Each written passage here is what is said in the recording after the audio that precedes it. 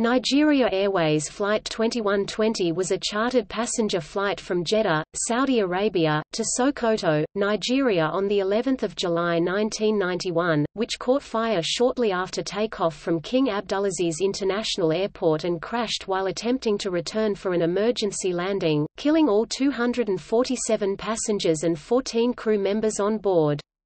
The aircraft was a Douglas DC-8 operated by Nationair for Nigeria Airways. Flight 2120 is the deadliest accident involving a DC-8 and remains the deadliest aviation disaster involving a Canadian airline.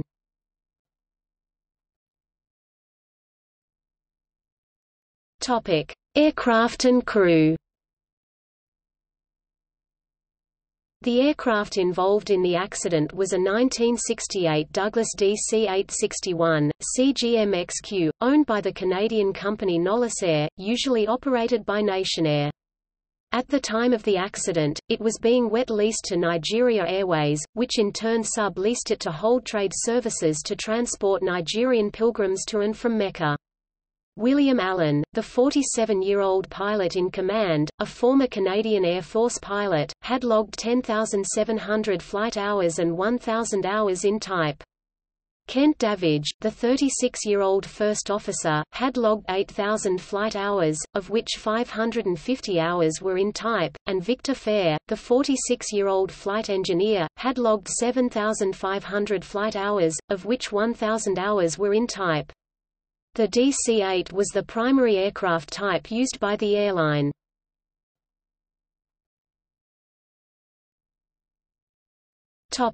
Accident.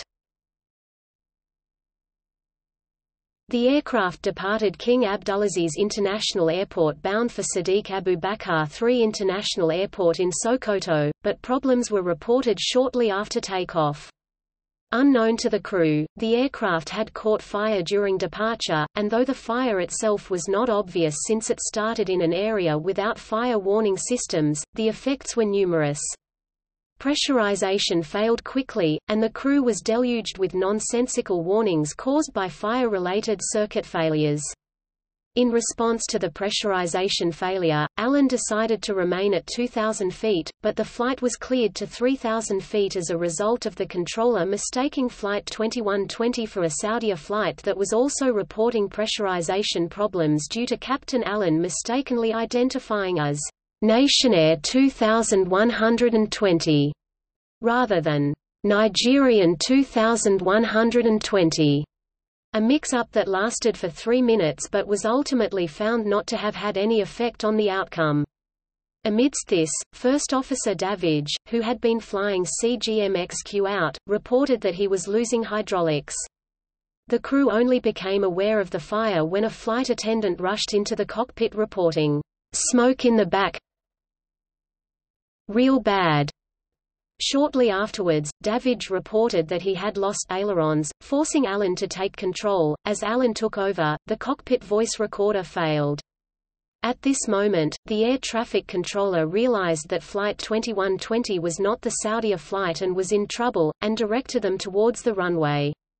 Allen subsequently contacted air traffic control multiple times, among his pre-mortem communications being a request for emergency vehicles, when the aircraft was about 18 kilometers (11 miles) from the airport and at an altitude of 671 meters (2,201 feet), a point where the landing gear could conceivably have been lowered. It began to experience an in-flight breakup and a number of bodies fell from it, indicating that the fire by that time had consumed, at least partially, the cabin floor. Just 2,875 meters (9,432 feet) short of the runway, the melting aircraft finally became uncontrollable and crashed, killing whatever portion of the 261 occupants on board, including 247 passengers, had not already suffocated or fallen out of the aircraft. 9 of the 14 crew were identified, but no attempt was made to identify the passengers. As of July 2017, the accident remains the deadliest crash involving a Douglas DC-8, as well as the second deadliest accident taking place on Saudi Arabian soil, after Saudia Flight 163.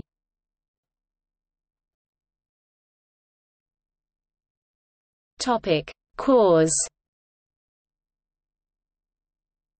Prior to departure, the lead mechanic had noticed that the number 2 and number 4 tire pressures were below the minimum for flight dispatch, and attempted to inflate them, but no nitrogen gas was readily available, and the project manager, unwilling to accept a delay, disregarded the problem and readied the aircraft for dispatch.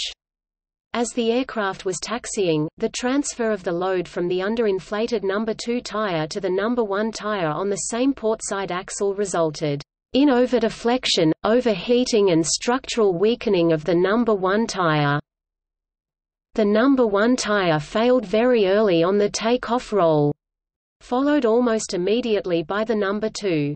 The latter stopped rotating, for reasons not established, and the subsequent friction of the wheel assembly with the runway generated sufficient heat to start a self-sustaining fire. The crew realized there was a problem, but not the nature or seriousness of it. The aircraft was not equipped with fire or heat sensors in the wheel assembly. The first officer was recorded remarking, "We got a flat tire, you figure?" According to Canadian Transportation Safety Board members interviewed for an episode of Mayday about the accident, standard procedures regarding tire failure during the takeoff roll on the DC-8 did not include rejecting takeoff for tire or wheel failures, so the captain proceeded with the takeoff. Due to common jet aircraft design, the accident became inevitable the moment the landing gear was retracted, mere seconds after takeoff and long before an emergency became apparent.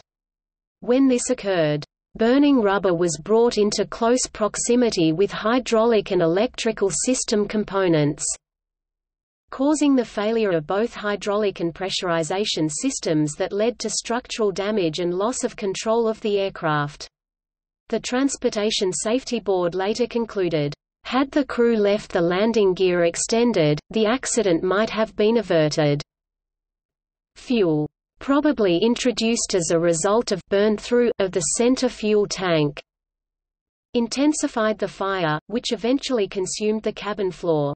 People began falling out of the aircraft when their seat harnesses burned through. Despite the considerable destruction to the airframe, the aircraft appeared to have been controllable until just before the crash.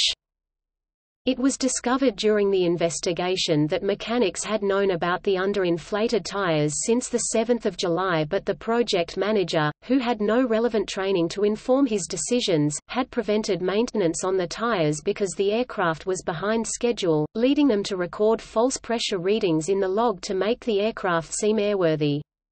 This meant that the cockpit crew was not aware of information that not only had serious safety implications, but that colleagues were aware of but Nationair executives had pressured them into withholding.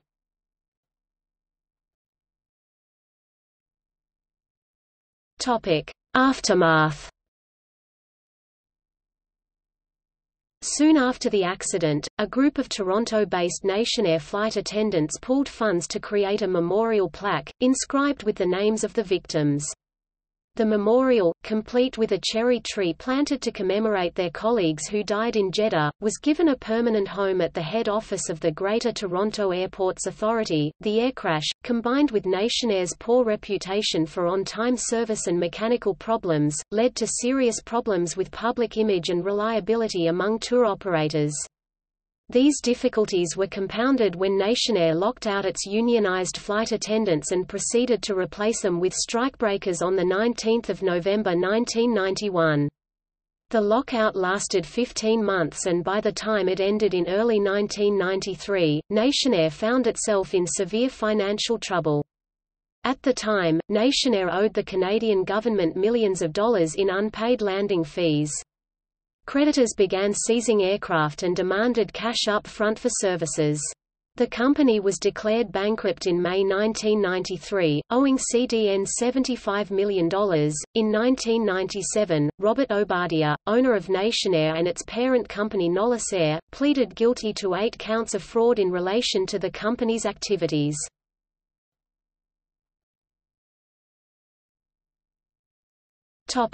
Dramatization. An episode of Mayday entitled, "Under Pressure," covered this accident.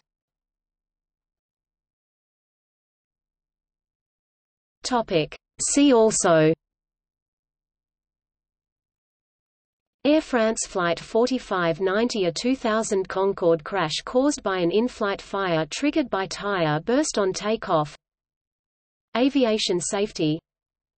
List of accidents and incidents involving airliners by location. List of accidents and incidents involving commercial aircraft. Mexicana Flight 940, a 1986 crash involving landing gear fire. Swissair Flight 306, a 1963 crash caused by an in-flight fire triggered by a landing gear failure on takeoff. ValueJet Flight 592, a 1996 crash caused by an in-flight fire in the cargo hold.